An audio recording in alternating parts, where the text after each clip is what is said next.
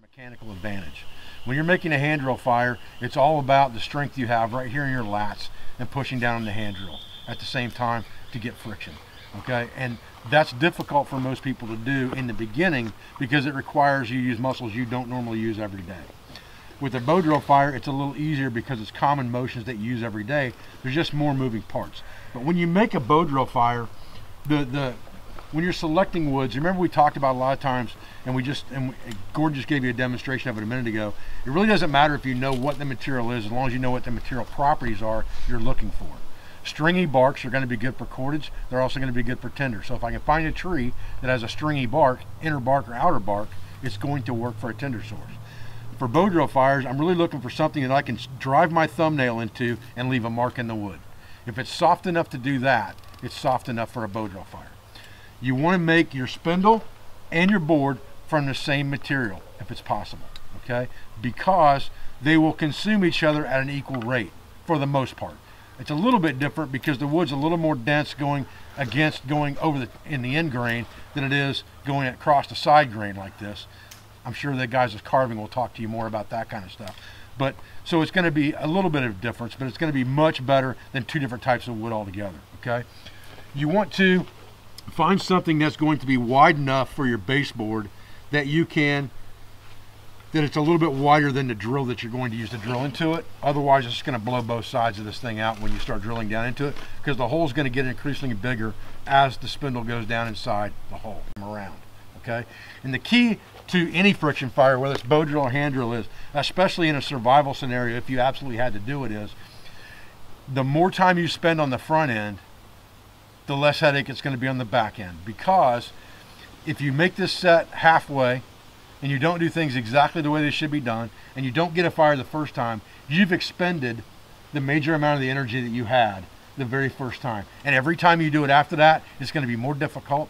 You're going to get more dehydrated, you're going to get more tired, and you're going to burn more calories every time you do it.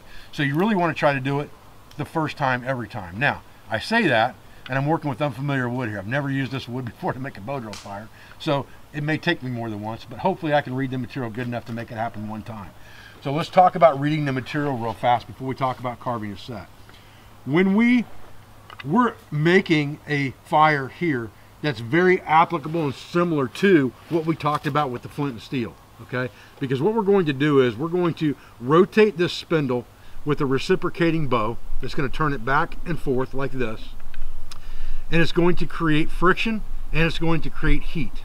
All right, well, we have to first create friction because we need to drive material from the spindle and from this board into a notch that becomes our tinder source. Okay, you can't burn something that's not there. So the more heat you put on this thing right away, all you're doing is burning the material up. There's nothing there to burn. So everything that comes out of this thing on the front end is going to be burnt already. It's going to be already burned and no good to you. So you need to create a tinder bundle per se by loading this notch with material that you've driven off of here by friction without the amount of heat it would take to combust the material in the beginning, because you want to pile up the tinder. You want a big tinder bundle in this notch. Then you increase the speed so that you add heat to that tinder bundle, and it will start to burn from the top and smolder. And because you're restricting the oxygen flow and you've got lots of surface area compressed in that ember, it becomes a smoldering piece of char. For lack of a better word, it becomes a big char pile on the ground, okay? And that becomes your ember. So what we need to do is we need to figure out, first of all, what materials we need, and then we need to look at how hard the materials are, because all of that makes a difference. The harder the material is, the more downward pressure it's going to require to drive material out of here by friction. But again, speed is not, I see a lot of people that go bat out of hell fast with a bow drill as soon as they get that thing married up, and then they never get an ember. And as soon as they slow down in the beginning, then they get an ember, okay? So what we're going to do with this is we're going to act like this is a new set. We're not going to use this hole. We're going to use a different hole. So the first thing I'm going to do with this is I'm going to make sure that I got a flat surface on the front and I got a flat surface on the bottom, so that when I put this on the ground, it's not going to rock back and forth. I want it to be stable when it's on the ground. Okay, so once we've got that, we want this board to be, again, at least the thickness of our thumb or a little bit more, because we're going to drive a lot of material. You can see how deep that's burned in there. I don't know how many fires that set's made. I'd venture to say 1 or 2, maybe. And you're almost to the bottom of the notch, and once you get there, it's over. You're gonna have to start over again, okay? And that goes back to doing it right the first time. With our spindle, picture this thing as the number 2 pencil you used when you were in school. You're just about ready to take it to the pencil sharpener on this end because it's getting dull, but it's not to a point anymore. And you've been chewing on your eraser all day while you're sitting in class, and that's what this looks like. So this is chamfered off. It's not round, but it's not flat. It's kind of like a drill. It's got some facets on it, like I've been chewing on it. And this end looks like the pencil that's dulled up enough that I'm about ready to go to the pencil sharpener again. That's what you want this thing to look like, okay? And then with this, again, thickness of your thumb, wider than the spindle is that you're starting with, and you're ready to go. Let's talk about the bow real quick. The bow itself, which is the other main component of this set, needs to be at least as long as your arm is to your fingers outstretched. The reason for that is the longer this bow is and the more of this bow length you have, the more revolutions you get with that spindle every time you stroke it. So it takes less of this to get the same result as a bow this long. I'd have to do this a lot more times to get the same amount of revolutions as I would get with this. But you don't want it too long because then it's going to have a lot of forward weight and it's going to tend to ride up and down the spindle. What you have to remember is that this is basically a drill. So if this is a drill and I have the bow canted this way, it's going to ride up the spindle. If I have it this way, it's going to ride down the spindle. So keeping this bow level while I'm turning this spindle is very important because it's going to keep it in the center of the spindle. It's not going to ride up, it's not going to ride down, okay? The other thing that's really important is once you've made this thing is to keep it dry. This end doesn't matter. This end's the one that matters. I always prop it up on something, my bow or my handhold or my board, whatever I'm not working on, to keep that end off the ground. The last thing, and this bow doesn't have to be straight necessarily, it doesn't have to be curved. It needs to be a hard wood that doesn't have a lot of flex to it because you don't want to be able to bend this thing to put the spindle in there because then it's going to be loose on you very quickly because green wood's going to take a set. So if you get a piece of hard dry wood like this one is, so that's a very good bow. You can see it's got a fork in the top, so there's not a whole lot of complication there. I just put a loop over the top of that, come down to the bottom, put like a 7 notch in there, like a stake notch, and tie multiple half hitches in there to get it to where I want it, okay? We'll mess with that if we have to in a minute. The last thing that we have to think about is our bearing block, and this is probably one of the most difficult things for people to create is this bearing block because it has such an importance on the set. Number one, it cannot burn at the same rate this does, because if it does, it's going to burn up inside and the spindle's going to be up in here and these shoulders are going to be touching the sides and it's going to be doing what's called shouldering out, which is going to add friction to the top of the spindle, and you want all the friction down here, not up here. Then it's going to become more difficult to run the bow. You want that bow to run very smoothly without a lot of effort. The more this gets up inside this bearing block, the harder it's going to be to get that. So you want a piece of hard green wood for this, okay? This one just happens to shape just almost exactly to my hand right there. Look at that, perfect, okay? It's a piece of hard green wood, and all I did was take my knife, like I showed you guys this morning, and I just carved it out enough that this is not going to just jump out of it, okay, when I'm bearing down on it. The next thing I need to prepare is my board. What I'm going to do with that is I'm going to do the same thing I did here. I'm going to take my knife and I'm going to start dead center. I don't want to be too close to the end, and I don't want to be too close to something I've already used because it'll just break out. So I'm going to start over a little ways over in here, and I'm going to cut down into it. And this is your first opportunity really to take a look at this wood and feel it under your knife and say, is this stuff soft enough or is this stuff rock hard? And I need to cut a big enough divot or depression into this piece of wood that this thing's not going to jump out of there. Now again, like everything else, the more you do this stuff, the more you'll know what you can get away with. The more you do it, the more you'll say, okay, well that's deep enough, or it's not deep enough. If I'm not real good with my form and I can't put enough downward pressure on here, it's going to jump out every time. I need to make it a little deeper. A lot of times what I'll tend to do is I'll marry the thing up with my hands a little bit before I even start, just to get that depression going in there, especially in softer wood, and just bear down weight on it and give myself a nice round divot for that thing to ride into, okay? Once I've got that done, the next thing I want to do, before I go to the energy and of cutting a notch in this thing, I want to marry this setup and burn into the wood and look at the color that that wood is. because before I expend more energy and use my tools again, take a chance on another injury by using my knife or my saw, I want to make sure this wood's going to work. And I can tell it's going to work by the color it is when I burn it in. And that will also marry the set up so that everything rides smoothly, because once I cut the notch in, it's go time. I'm going to put my foot on the board as close to the spindle as I can get it without touching the spindle, because I don't want any friction there from my boot. But at the same time, I need this line right here to be very close, because when I get ready to do this, what I'm going to do is I want my form to be, I want to be able to take this bearing block, put it on top of the spindle, and lock the crook of my arm and my hand right here into my shin to create a stable machine that's not going to fly. If this thing's doing this the whole time you're running it, you're never going to get a bow drill fire. All you're going to do is waller the holes out. So you want to make sure this thing's straight up and down so you get the best chance of it running well. And then I'm going to start really easy, because I just cut that round in there until it's running smoothly. Then what I do is I keep my body pressure over the top of this thing so I can actually lean on my hand with my shin, and I'm creating downward pressure. It doesn't have to come from here. I'm not muscling this thing. I'm using my own body weight to put downward pressure on this. If you spin this thing 5 times and you don't have smoke, you're not pushing down hard enough. Okay? So I'm pretty positive this is going to work. So now what I'm going to do is I'm going to come back and look at everything. I'm going to say, okay, was my bow slipping? If it was, my string wasn't tight enough. It wasn't slipping. I'm okay there. I've burnt this spindle right here. When I burned it, I charred it, which means I did what to it? I fire hardened it. Okay? Now it's harder than it was to begin with. So I'm going to come back in here. I'm going to get rid of that. If this happened to burn, I'm not touching that, because I want this as hard as it can possibly be. Okay? The only time I'm going to touch this is if I started to shoulder out in here and I've got to change something.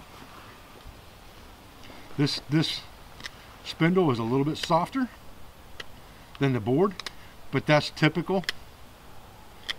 They may not have come from the same tree. I'm not going to worry about the very tip of it. I just want these chamfered edges to be clean, because they're really what's going to contact the sides of this. I'm going to look at this thing and look at this and see if I'm already shouldering out, because if there's a chance that that's happening even a little bit, I want to change that now.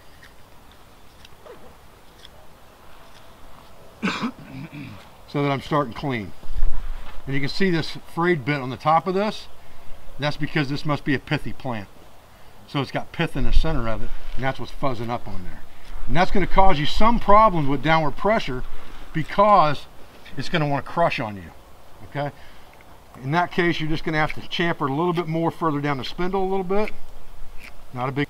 I put a lot of downward pressure on this stuff, and you might not have to put that much downward pressure on it here in Australia. So I have to kind of key in on that while I'm doing it. All right, here's my feeling on stuff like that. If you can't do something on demand, then you don't own the skill. If you're afraid to do it in front of people, or you're afraid to do it live, then you don't own the skill. I'm confident I can get this one way or the other. I'll will it to fire. I'll start with my beard if I have to. Guaranteed.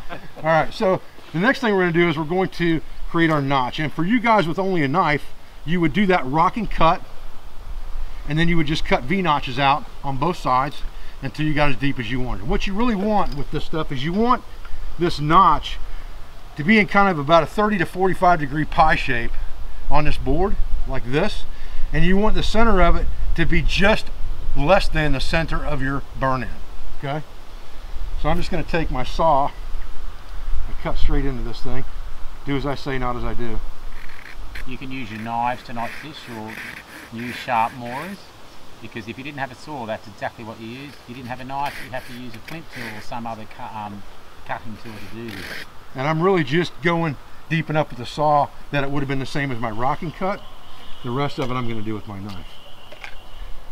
So now I'm just going to take my knife and start cutting that V-notch out of there, all the way down,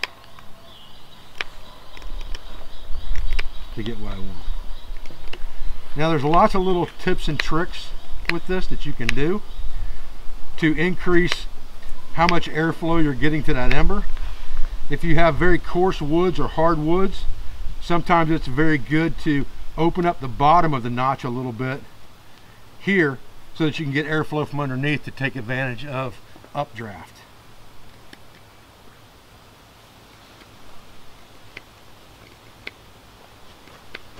Depending on how coarse the material is, sometimes your notch is going to need to be wider than other times.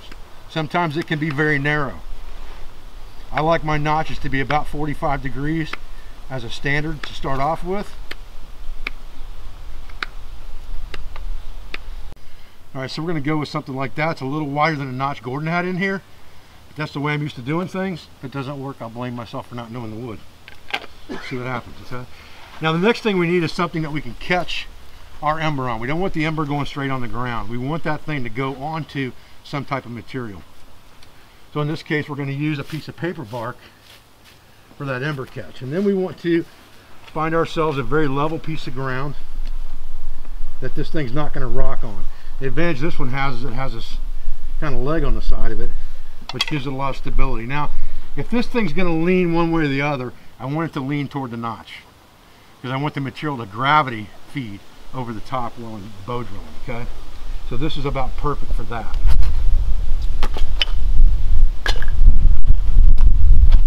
All right, once I've got all of that, the next thing I'm going to do is I'm going to make sure that I've got a tinder bundle handy.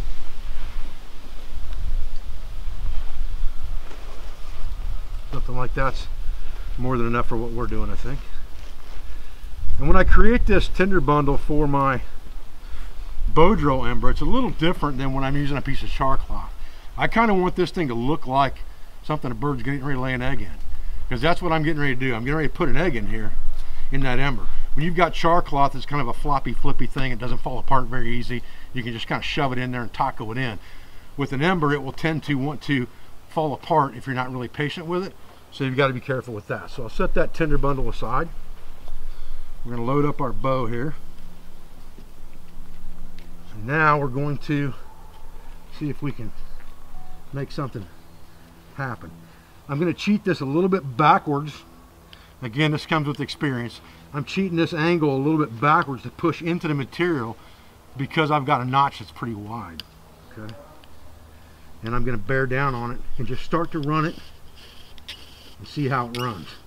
I'll keep my foot over just a little bit more. And I'm looking for now, I'm looking for material to start building up in that notch.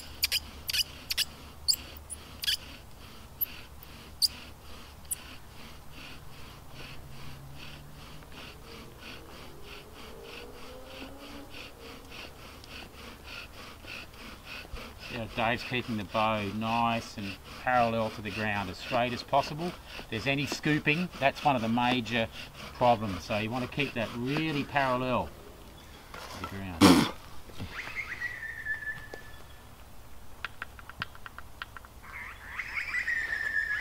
All right. Now, we just take a break, okay? We don't get in a hurry now because we've got 10 minutes for that thing to burn. What we really want to happen is, well, now we're going to take off our shirt. We're going to get relaxed here. Get rid of this merino wool that's about to burn me up. What I want that thing to do is I want it to cohesively come together into an ember. Right now it's just a pile of dust. I'm letting the air do the work for me, and I'm not messing around with it. And I'm looking for it to turn into something that looks like the end of a cigar on the top. When it looks like that, then I know it's ready to go.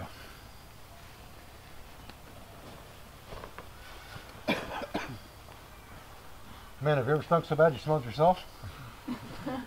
Somebody needs a shower tonight. Okay. There, you see it turning red down the top?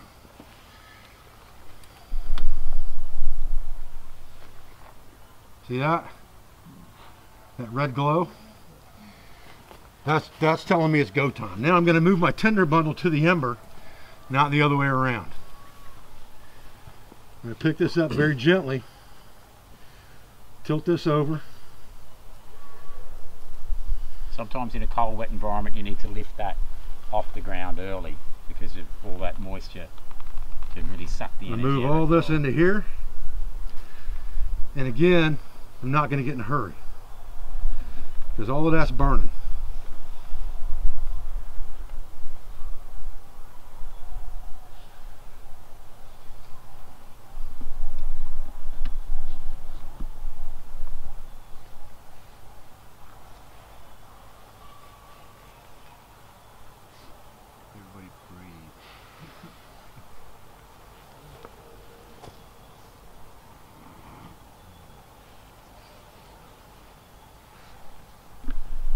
Okay,